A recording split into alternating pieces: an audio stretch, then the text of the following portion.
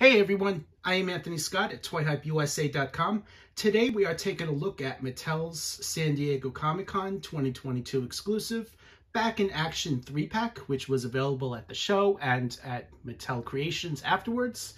This set includes Major Matt Mason, Big Jim, and Pulsar figures, which were big in the 60s and 70s.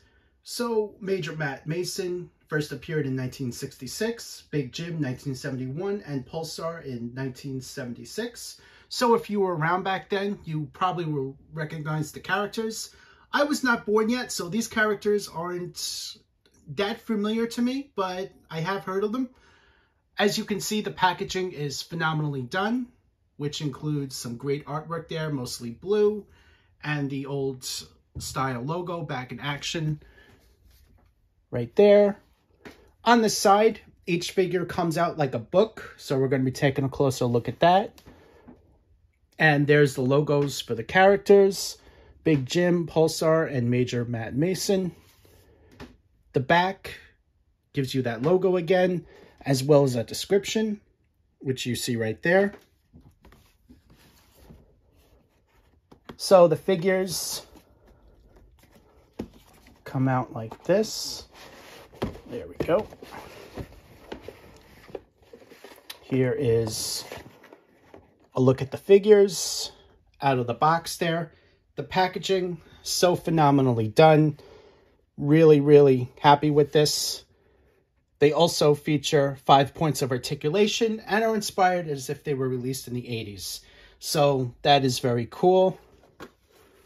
Let's take a look at all the sides and everything. I also want to give a big shout out and thank you to our friends at Mattel for sending along for review.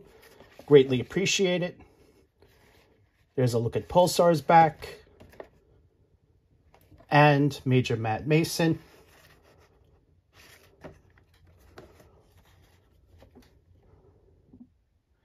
So, as I said, these were available at San Diego Comic-Con, as well as Mattel Creations, starting Saturday, July 22nd at 9 a.m. Pacific Standard Time. I did not have these in hand when they were up last Friday, so I could not give you guys a heads up on that, but just know that these are now sold out. You'll also note that the packaging is also a little bit different per figure. However, it is somewhat similar. You have different images of the characters on the artwork there where my finger's pointing. And you have a really nice window display showcasing each figure. Once you remove the packaging, you see the blister cards that were hidden inside. It also features the same artwork as the box. And you also see the plastic tray there. To open it, you're going to have to cut around the tray, unfortunately, or just rip it open, depending on how nicely you want to preserve these. And here is a look at the back. You have additional artwork, and you also have a bio of each character, which you see there. There's a closer look at the bio for Pulsar and Major Matt Mason, giving you guys a look. And here's a look at the bio for Big Jim. Here's a look at the figures in hand. I'm going to briefly read the bios, which are on the official description of the figures. Major Matt Mason lives and works on the moon of the height of the space age. Big Jim dabbles in everything from camping to espionage. And Pulsar, the ultimate man of adventure, bears it all with his transparent chest. So, as I said earlier, the figures are from the 60s and 70s. Modernized into the 80s, so you're getting that homage 80s sculpt. Most thing you can compare it to is Marvel superheroes or DC superpowers.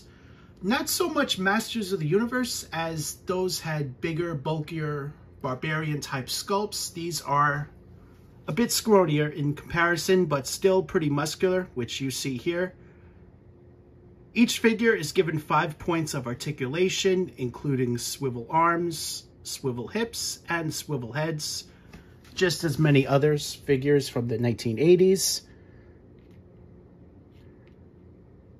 Here is a look at Matt Mason and Pulsar. You see Pulsar has the transparent chest right here with his intestines showing. That's actually a pretty cool feature right there. Very nicely done. Here's a look at the back. The back is not transparent, it's just the front of them. There's a closer look there.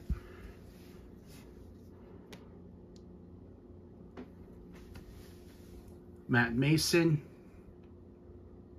Very nicely done paint applications. Loving the spacesuit on him, the American flag. That's noteworthy right there. Very nicely done. Bring that in a little closer. 2020 Mattel. So they probably started working on this back in 2020.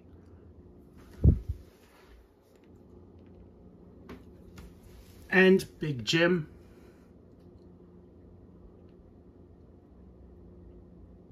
I'm loving that symbol right there on his chest.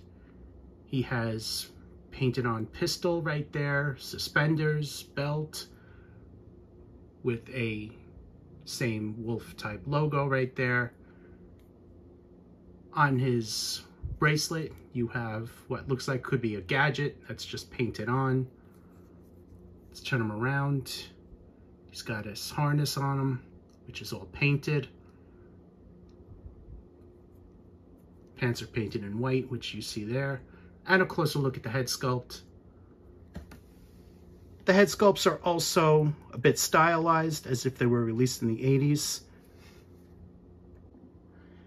Each figure has his own very distinctive likeness, and it carries over very nicely in this style. You typically don't see these characters, especially these days, but it's great to have them in hand in these styles. And again, it fits in with the overall vibe of the 80s, if you remember that, or you're too young to remember what 80s figures look like. But this is basically what you saw for the most part on many toy lines. The paint applications on all three of these very nicely done. I'm especially loving what they did with Pulsar, showing his intestines. I think that's just very cool, which you see there. Overall, I think this is a big win for Mattel at this year's San Diego Comic-Con. This set gives you 3 characters that you pretty much basically don't see anymore. And getting them in this style is definitely a win all around. So I feel like this is a great Comic-Con exclusive, as it brings the old and basically introduces it as new. So I hope that they plan to do more like this, maybe outside of Comic-Con. I definitely feel that there's enough fan interest there. Thanks again to Mattel for sending along for a review. Greatly appreciate it. I am Anthony Scott at ToyHypeUSA.com. Sit back and stay tuned for more Comic-Con coverage.